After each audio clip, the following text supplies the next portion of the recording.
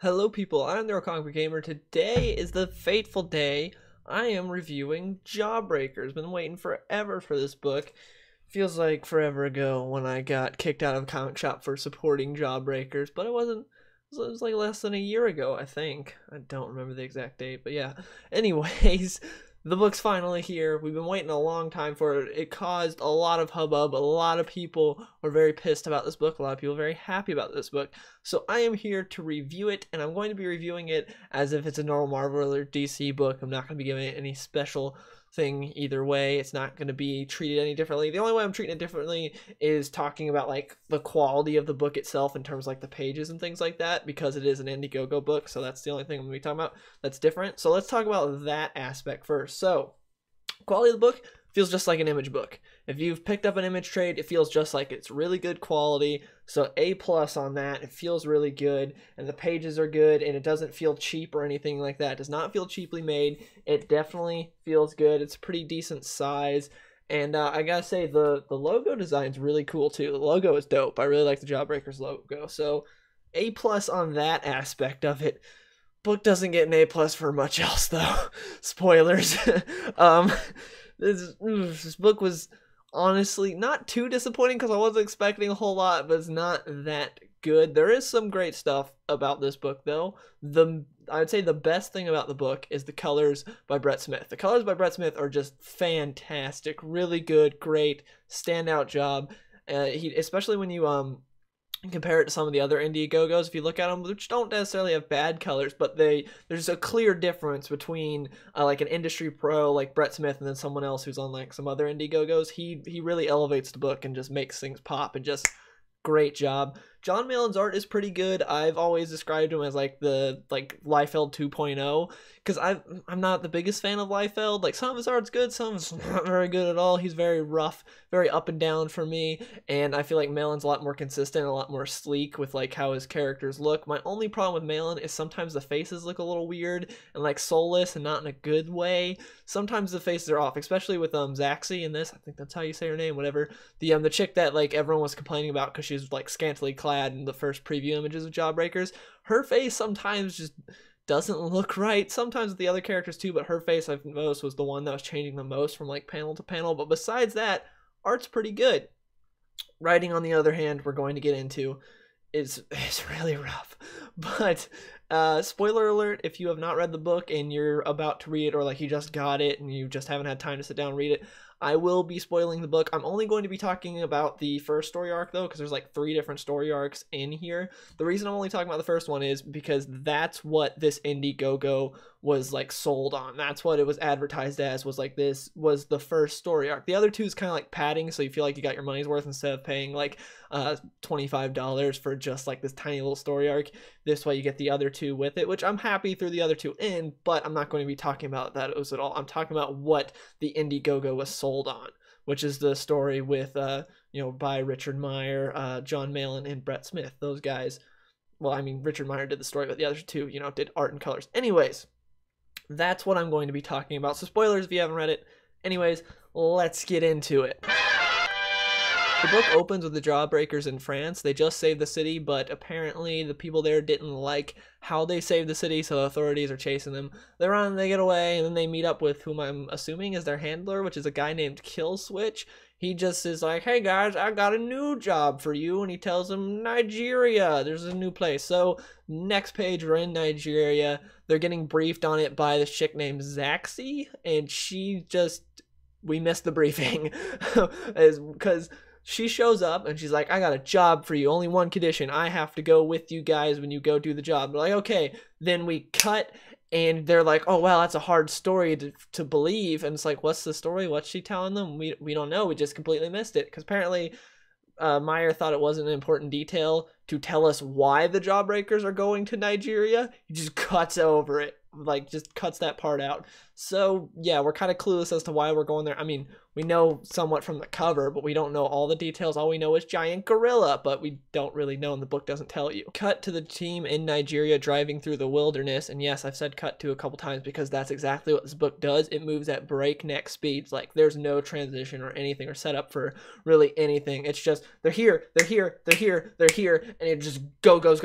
It never has a part where it slows down or tries to really transition you to anywhere. It's just like, you're with these characters, now you're with these characters, now you're with these characters, now you're with these characters, and they're doing this, and they're here, and they're at this part of the world, now they're at this part of the world, and it's like, it's definitely very messy, and there's not really any smooth transitions. But anyways, that's why I've been saying a lot, like, cut to this, cut to that, because that's exactly what the book does. It cuts to a lot of different areas. Anyways, they're in Nigeria now. They're driving through the wilderness. Then, oh my god, a giant gorilla shows up, and they're all, like, freaked out, like, oh man, it's a gorilla.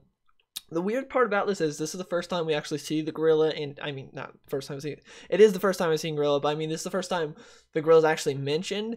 Up until this point, Meyer kind of kept the gorilla a secret for whatever reason, even though he's right there on the cover, and also in the Indiegogo, he was on like some of the first few preview pages we got.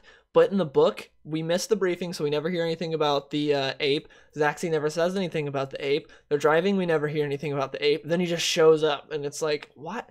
It just was weird. It kind of like confused me as to why the ape was never mentioned, like why it was kind of kept as like a secret to the reader, even though, like, what? It didn't make sense to me. It just felt kind of odd, and I didn't get why Meyer did that. But anyways, the team was driving in the wilderness. Then the gorilla shows up. Turns out they're driving on the gorilla, so now they're like up in the air, like a billion stories in the air on top of this giant gorilla. They're all falling, freaking out. Zaxi calls to Cuffs and is like, help, or she's like, Cuffs, as she's falling. Why she called the Cuffs and not just help in general, I have no clue. These two have known each other for like 5 minutes. The only, like, they have no history together. The only prior thing we saw with them was Cuffs offered her some body armor prior to going into battle. Well, going on the mission.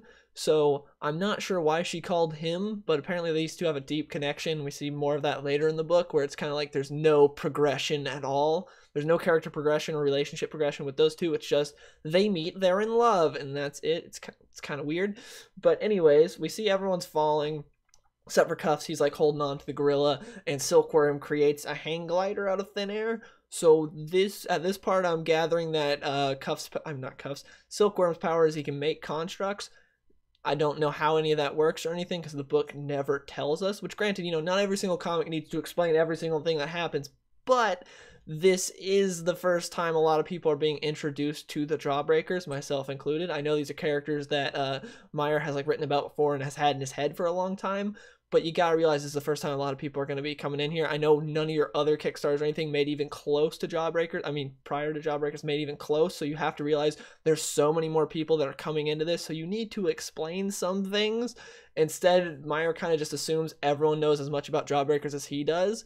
So when some stuff happens, it's kind of like, okay, so that's that guy's power, I get, or does he have other power? It's a little confusing. Like, considering this book is very tongue-in-cheek and has an 80s vibe, they could have done some type of like intro for like an intro page for each character, be like, hey, I'm Cuffs, my power is like super strength or whatever. I'm not sure what his powers is. Like, I'm Silkworm and my powers is I create constructs with my mind. Like, they could have done that and no one would have been like, ah, that's stupid, because the book doesn't take itself too seriously, and that would have helped a lot with the characters. First off, with their names, because I didn't know any of their names, and also helping with their powers so we know what they can do and things like that. Instead, we don't really know anything. But anyways, after Silkworm flies around for a bit, we see that everyone is safe on the ground except for Cuffs. He's still up there on the gorilla's shoulder, and I'll read exactly what happens next for you guys. Cuffs says, hold up, I'm about to rock this fool with the power of 1,000 slaves, and then he punches his eyeball out. I'm not sure what that's supposed to mean. With the power of 1,000, what? Why is it? Because he's black and he's strong? I don't. So he has the power of What is? I'm confused. I don't get what this means. What Meyer was going for. All I got from this panel was utter confusion, and that Cuffs has super strength, which I didn't know prior to this. So I guess his power is super strength. but it's just so weird, and I don't understand it. I get, again, that the book's very tongue-in-cheek, doesn't take itself too seriously, but that just doesn't make any sense. So I don't, whatever. Anyways, the rest of the Jawbreakers team yells at Cuffs over their like intercom, whatever, their comms, and they tell him, "Oh, stop saying that, Cuffs," because apparently he always says the power of 1,000 slaves. They're like, you don't know where your powers come from, you big idiot. Don't say that. And so apparently no one knows where Cuffs' powers come from or what's going on. But yeah, we get a little gag to where Hell Priest is on the ground, and that giant eyeball from the ape that Cuffs just knocked out of the gorilla's face is coming down, and boom, it swallows up Hell Priest. He's stuck inside the eyeball. You see, the funny part about him getting stuck inside the eyeball is they're like, "Hell Priest, an eyeball's coming," and he's like, "What? I don't see it," and then gets hit by the eyeball and gets stuck in there. See, what's funny about that is because he can't see the eyeball, and we use eyeballs to see. That's how humans work, and it's funny because it's kind of ironic. Well, all that went down, Knife Hand, who is a character that is very self-explanatory, so I'm happy about that. I understand that his powers is he has sharp energy hands. Very self-explanatory. Good job there, and he's basically like Snake Eyes, but with superpowers, is what I'm gathering, because he can't talk, and he seems very sort of ninja-like. Anyways, Knife Hand comes in, he like slices the Achilles heel of this giant ape, and that causes him to stumble a little bit, and then Silkworm gets cannonball specialed by Cuffs into the gorilla's mouth, and then goes out the back of his mouth, and all this apparently turns on Zaxi. And so Zaxi and Cuffs get really horny, and they start like making out with each other. And but prior to them making out, we get some fantastic dialogue from your boy. I'll read from the book again. It says, "It's over, girl. You're safe." "I'm only safe when I'm with you." And then they start making out. This book is so good.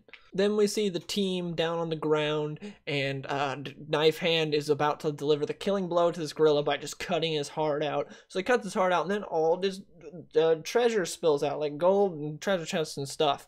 And they're like, "Oh wow, that's cool." And then a witch doctor shows up out of nowhere, and he like gives us the backstory on the ape. The witch doctor says, and I quote, "This great beast was once a simple lowland gorilla. He wandered into a vortex and was transported, transformed, his soul ripped from his body, lost forever."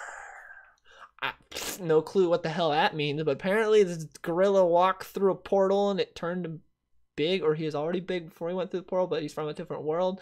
But his soul got separated from his body. I didn't know gorillas had souls. I don't know. It's a soulless gorilla that's now big, and the witch doctor likes him. Whatever. Then the witch doctor performs some type of voodoo magic ritual, like just in front of all the Jawbreakers, and no one tries to stop him or do anything, but he does that, and that causes the gorilla to sort of heal up a bit. He's just wounded now. He's not completely dead. It like sews up some of his wounds, but it makes the witch doctor like he's all dried out, and now he can't even move, and he's like on the brink of death now, because I guess he like gave some of his being to the gorilla or whatever. Then Silkworm is just like, "Oh man, why'd you do that?" And then he's like, "Oh, these people are coming. We might die. I'm not gonna die for your god." And then the witch doctor says, "He's not my god." But the witch doctor says it's his duty to protect the gorilla because of what the gorilla represents to humanity. Again, no clue what the hell that means. What the gorilla means to humanity, I have no clue, but that's what the witch doctor says. Then the witch doctor reaches into the pool of blood from the gorilla from when they like tried to cut his heart out, and takes it and wipes it all over Silkworm's face. And Silkworm is cool with this for whatever reason, and the witch doctor says, "Hey, now you can control the gorilla. You're welcome." And this whole part was really weird and odd, because no one questioned anything about the witch doctor or tried to stop him or was like, weary about anything. They were just cool with him. They acted like they knew him for 5 years, not 5 minutes, like he's an old buddy. Like, hey, it's Eddie. He's here. He's gonna put blood on our face. No, everyone was just cool with it. No one was like, there's some creepy old witch doctor doing like voodoo magic stuff. Maybe we should kill him or like send him that way or something. Instead, they're just like, nah, he's harmless. He just brought this old gorilla, this giant gorilla, back to life that we just cut its heart out. Let him rub blood on your face. No one seemed to care. I guess, like, the Jawbreakers' parents never taught him stranger danger or anything like that. Like, they just kind of are all cool with this witch doctor. Oh, and I forgot to mention, we saw a Hell Priest and Devil Dog, who both got stuck inside the giant gorilla eyeball.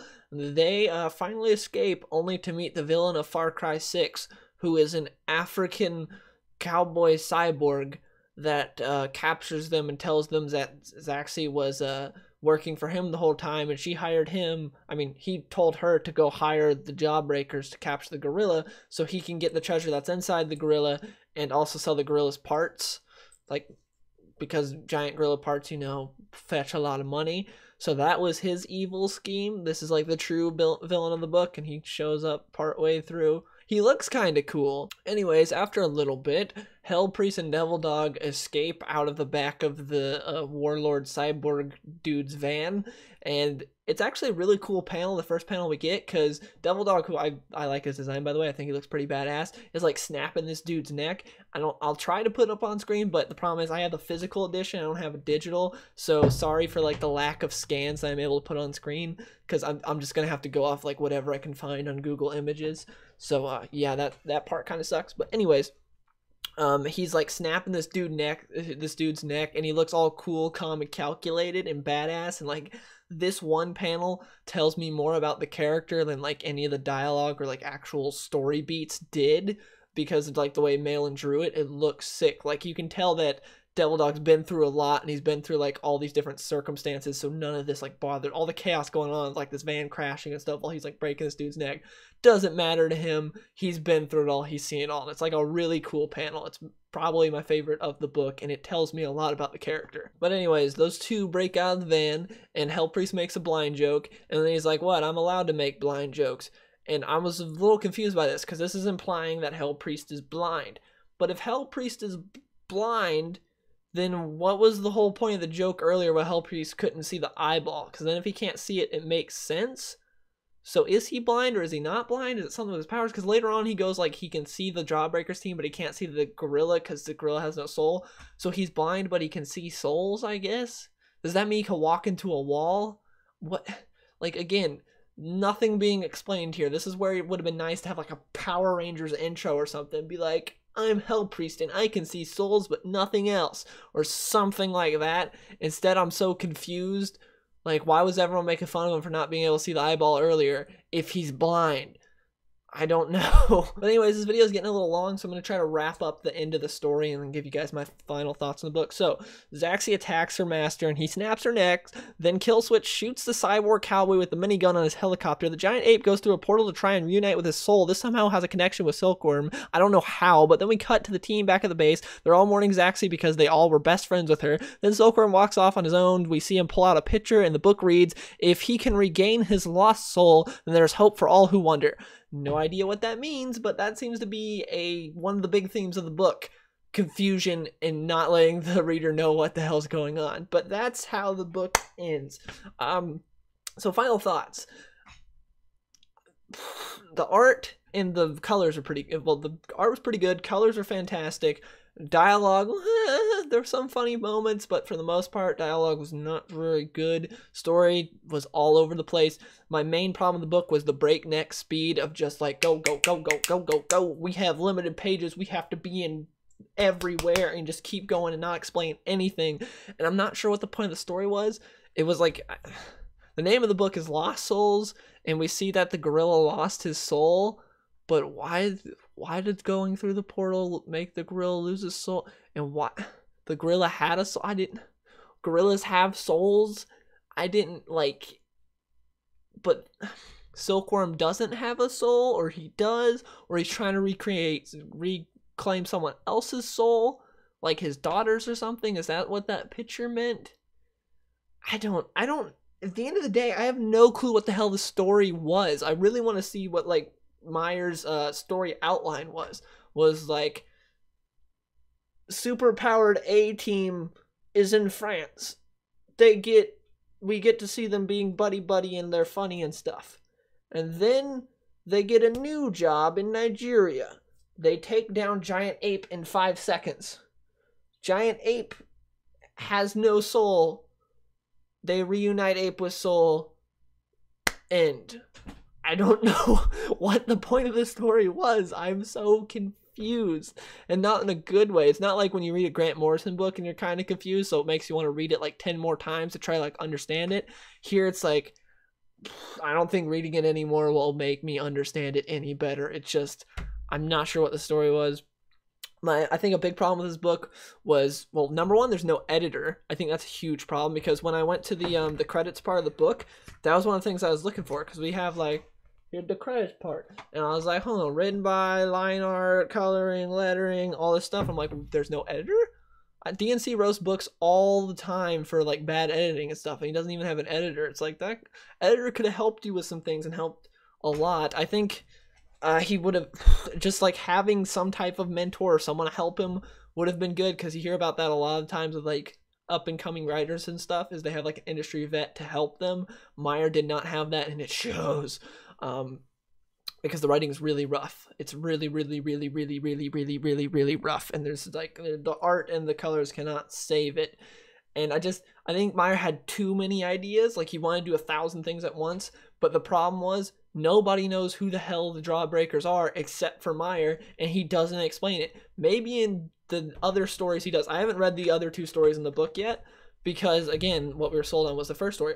And in that case also, if the other 2 do explain it, why were they not the first story in the book? Why is it the other one if they do? But again, it's just like, this is when you're releasing your characters to the masses, is this book, and you don't explain anything. It's like, oh, well, I did this Kickstarter 10 years ago, go check out that book, that's the one where it explains the characters. Like, no, this is the one that more people are getting in on. You should have explained it some in this. It's just, it can only get better from here. On the bright side, I don't see Meyer as someone that's gonna like just push off everyone's criticism and be like, nah, I'm right. I don't think so. I think he'll take them to heart. I think he'll get better. I don't know if he'll ever be like a great writer or anything like that. Who knows? But it can only get better from here. I know it's like, I was really negative in this review, but that's just because I'm not going to sugarcoat it. Like I said, I'm going to like I said at the beginning of my review, I'm going to treat it like it's a Marvel or DC book. And I did. I wasn't going to give it any special treatment. I think anyone giving it special treatment is doing a disservice to Meyer, because the only way it gets better is through criticism. Just sugarcoating it and be like, yeah, it's not Marvel or DC, so it's great, is not the way to go and is wrong. Like, there's nothing wrong with criticizing the book. Even if you think it's a steaming pile of garbage, say it's a steaming pile of garbage. You think it's great, that's fine. But to lie about your feelings about it, I don't think that's good or conductive at all. But anyways, overall, again, quality of the book's good. Colorings is fantastic. The colors are fantastic. The art's pretty good, but the writing is very shoddy and needs a lot of work. And yeah, again, I still really like Meyer. I just think his writing's not very good. But yeah, anyways, those are my thoughts on Jawbreakers. If you guys have read Jawbreakers, please let me know in the comments below. And yeah, I hope you guys enjoyed the video, and I'll see you guys in the next one. Yeah. On my grind all day, gonna make $1 million, son, that someday. You know I'm in the building when I write this way. Put me in the ground when I bite this game,